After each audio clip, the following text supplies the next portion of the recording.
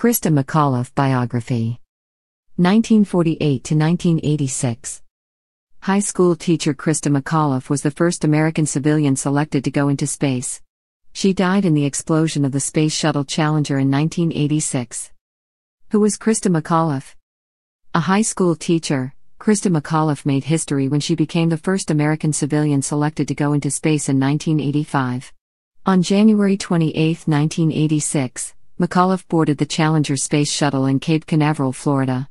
The shuttle exploded shortly after liftoff, killing everyone on board. Early life. Born Sharon Christa Corrigan on September 2, 1948, in Boston, Massachusetts, Christa McAuliffe was the first of 5 children born to Edward and Grace Corrigan. When she was 5, she and her family moved to Framingham, Massachusetts. An adventurous child, McAuliffe grew up in a quiet, suburban neighborhood during the space age. McAuliffe graduated from Marion High School in 1966 and enrolled at Framingham State College, where she studied American history and education. She received a bachelor's degree in 1970 and married Stephen McAuliffe soon after. The couple had met and fallen in love during their high school days. Around this time, McAuliffe began her career as an educator, teaching American history and English to junior high school students in Maryland. In 1976, she and Stephen welcomed a son, Scott. After earning a master's degree in education from Bowie State College in 1978, McAuliffe and her family moved to New Hampshire. She landed a teaching job at a high school in Concord and gave birth to a second child, Caroline. In 1981, when the first space shuttle circled the Earth, McAuliffe made sure her students took notes.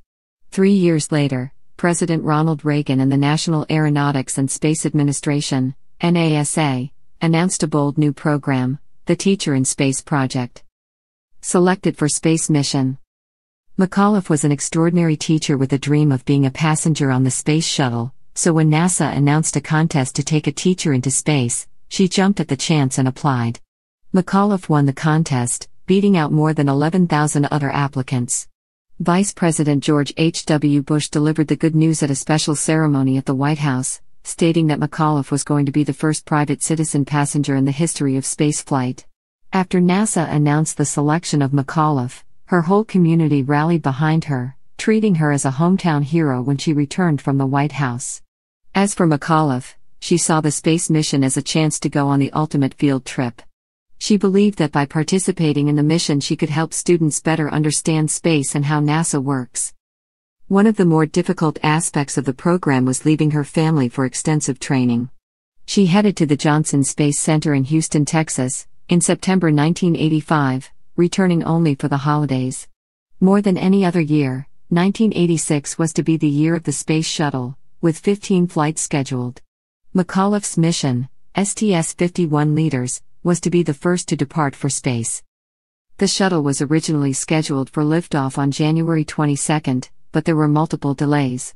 The first one was a routine scheduling delay. The second was because of a dust storm at an emergency landing site. The third delay was because of inclement weather at the launch site. One final delay was due to a technical problem with the door latch mechanism. Challenger tragedy.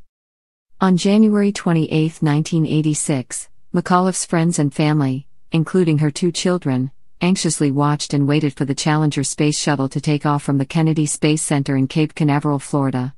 Her students in Concord also tuned in with the rest of the country to watch the history-making space expedition.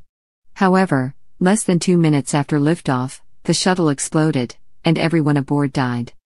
The crew of the Space Shuttle Challenger honored us by the manner in which they lived their lives. We will never forget them, nor the last time we saw them, this morning, as they prepared for their journey and waved goodbye and slipped the surly bonds of earth to touch the face of God. Ronald Reagan, January 28, 1986. A shocked nation mourned the passing of the 7 crew members of the Challenger.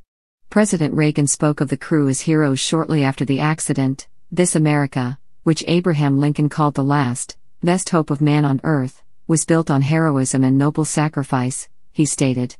It was built by men and women like our 7-star Voyagers, who answered a call beyond duty, who gave more than was expected or required and who gave it little thought of worldly reward. NASA spent months analyzing the incident, later determining that problems with the right solid rocket booster had been the primary cause of the disaster.